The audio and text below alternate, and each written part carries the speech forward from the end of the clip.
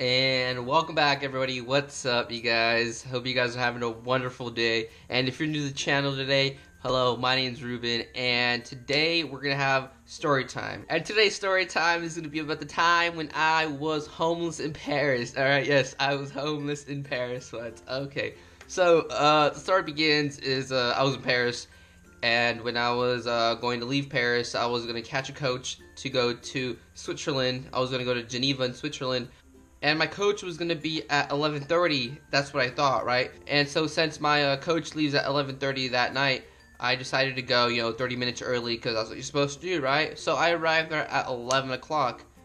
And when I was arriving, I saw a coach that said Geneva on it, and as soon as I got there, it left. And I'm like, oh, alright. I'm just like, alright, it probably wasn't the one I was getting on, so I was like, I'll just go ahead and just, wait a little bit, and then, ask or whatever, And I'm there, chilling, and I'm just like, bro, like, this coach just is not coming, right? So then I just, like, asked the worker, right, that was right there. Alright, so then I asked him, like, when's this bus coming, where is it gonna pull up, everything. And then he tells me, like, no, like, that bus already left half an hour ago, man, like, it just left. And then he tells me, he goes on telling me that I guess the bus driver changed the time from 11:30 to 11 o'clock. So he changed, the driver changed the time, and apparently, and I didn't know about it, I guess. Apparently he sent out an email, but I'm on holiday, man. Like, I ain't got time to be checking my email, right? So I didn't check the email, and so later on I went back and I looked for the email. That it was there. Like, he changed, the bus driver sent an email and with the time change and whatnot. And so at this point, I had, just booked out of my hostel, and I found out that the bus left, so I basically had nowhere to stay in Paris for one night.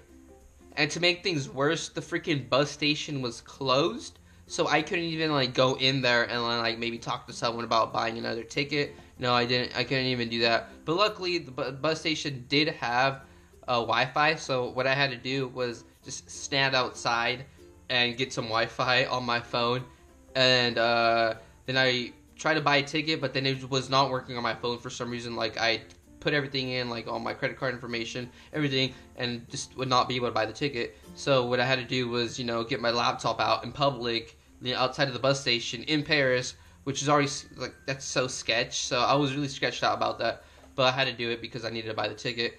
And so I go on and I buy the ticket, and I buy my ticket for about 7:30 the next morning. So what I had to do was I had to just chill outside of the bus station, out on the like right next to like a wall. And what I had to do was just set everything down, and I had to sleep on the concrete like floor outside of the station, and I like kind of put myself like in between like these two like bushes kind of, so like people wouldn't really see me, and so like I just protect me from the wind. It was so cold too. Oh my god, it was just cold at night. So I had to just put on a coat, and it was just pretty bad, dude. And it turns out, as I'm waiting, or I'm just like chilling. It was like maybe 1 in the morning, I think. This other guy, was walking around too. Then like apparently he lost his bus too, or I don't know what happened to him. But he also had to like sleep outside of the bus station just like me. So he sleeps outside of the bus station, but he sleeps on like the other side of the bus station, so we weren't really next to each other.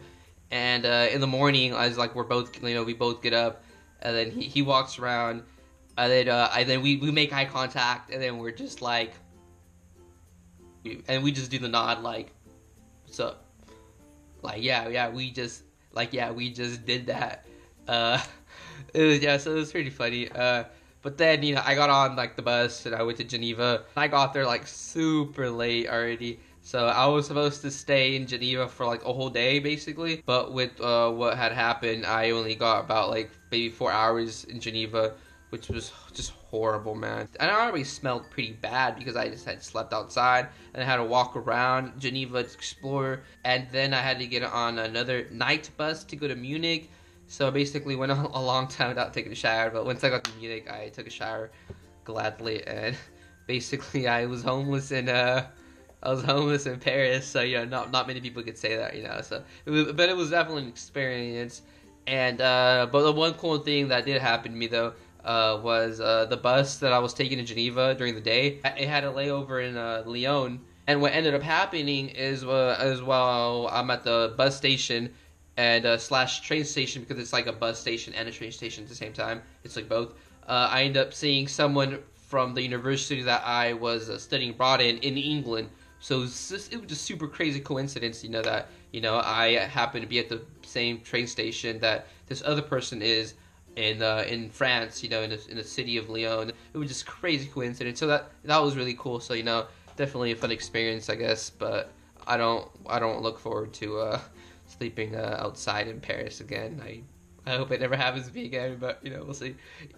And I've told other friends about like the story of like where I missed the bus and how I had to buy another bus ticket and whatnot. But I always like omit the part where I tell them that I slept outside.